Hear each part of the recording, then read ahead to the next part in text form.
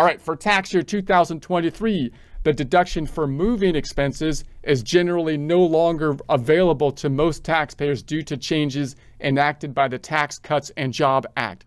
So you're probably going to get questions about this because this is one of those things that people have in their mind and has more recently been changed.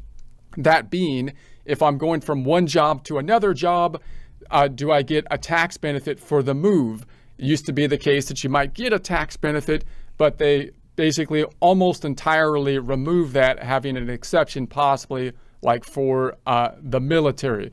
So that's probably could come up if someone's changing jobs or thinking about changing jobs and they still have that in their mind.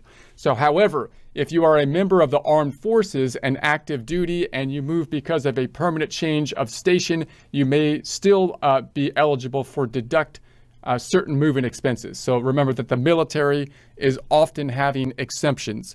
So you want to make sure that when you're dealing with people in the military, it might be a more place to specialize because there's a lot of differences in the code related to it.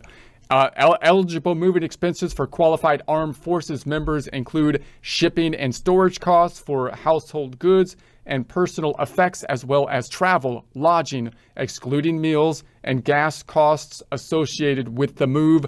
These expenses can be reported using Form 3903. So it's important to note that reimbursements from your employer for any moving expenses are reported on this form as well. And if the reimbursement exceeds your out-of-pocket expenses, the excess must be claimed as taxable income. In other words,